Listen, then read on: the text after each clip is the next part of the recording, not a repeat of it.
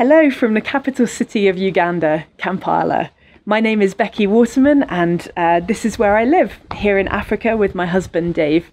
We're here working with Mission Aviation Fellowship, an organisation which operates light aircraft to reach isolated people groups. Dave is an engineer specialising in all the electrical systems in our planes, and I myself am an author and a Bible teacher. We're in Uganda now for the duration of the craziness that the world is facing right now. Uganda has closed its borders to anybody going in or coming out. Schools and churches have been closed down, along with all public transport. Private vehicles now are not allowed on the roads, and gatherings of more than 5 people have been banned as well. At the time of this recording, there are 44 confirmed cases of the coronavirus in this country. It's quite low numbers, but tensions are running high here, as I'm sure they are wherever in the world you may be watching this right now.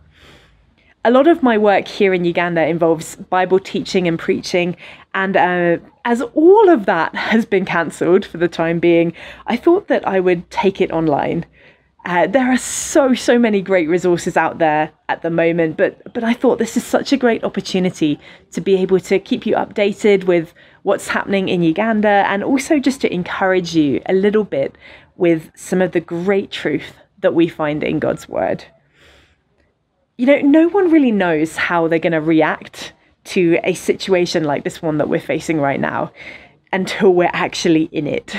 I've used that word unprecedented more times in the last 2 weeks than I think I have for the entire rest of my life.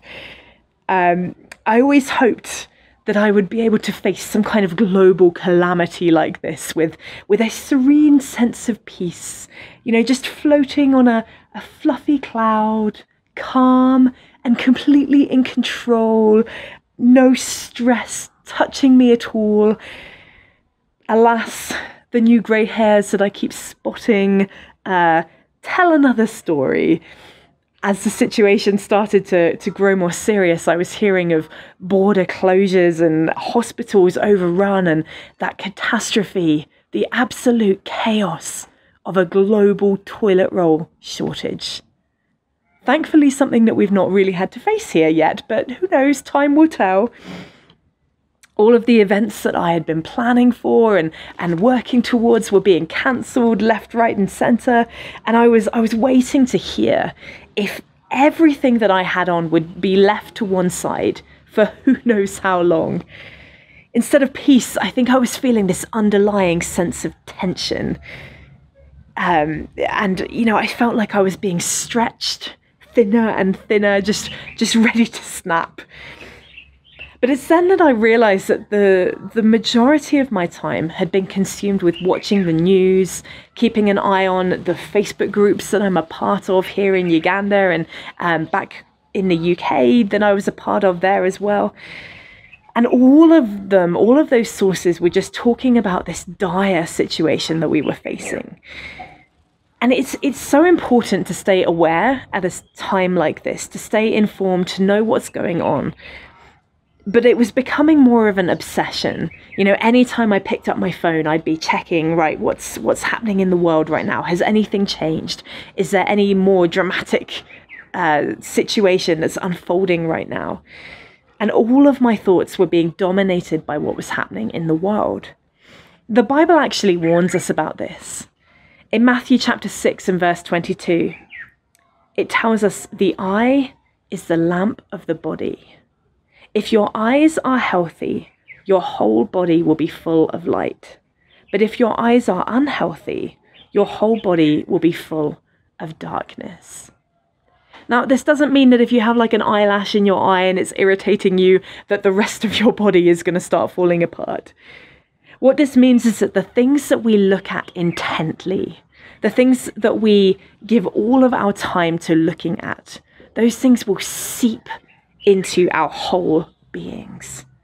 When we spend all of our time looking at a world responding in fear to the present crisis, and that fear creeps inside of us as well. Yes, stay up to date and know what is happening in the world. That helps us to pray in an informed way. But just think today about where the bulk of your time is being spent. If looking at something fearful spreads fear in our hearts, then just imagine the effect of looking intently at something hopeful. Imagine if believers in Christ all around the world could be so saturated with him right now that when the world looks at us, it sees only peace and joy and hope and a rock of stability in a world of chaos. I want to finish today by reading a passage from 2 Corinthians chapter 4, verses 16 to 18. It says, "Therefore we do not lose heart. Though outwardly we are wasting away, yet inwardly we are being renewed day by day. For our light and momentary troubles are achieving for us a glory that far outweighs them all. So we fix our eyes, not on what is seen, but on what is unseen. Since what is seen is temporary, but what is unseen is eternal." Today, I encourage you to fix your eyes on the unseen, not the seen. This mess that we're in right now is only temporary. And we have an incredible eternity to look forward to. As that old hymn goes, turn your eyes upon Jesus. Look full in his wonderful face, and the things of earth will grow strangely dim in the light of his glory and grace. That's it for today. I'll see you next time, and I encourage you today just to think about, what is your focus on? Where are you looking today? Have a great day, and I will see you soon.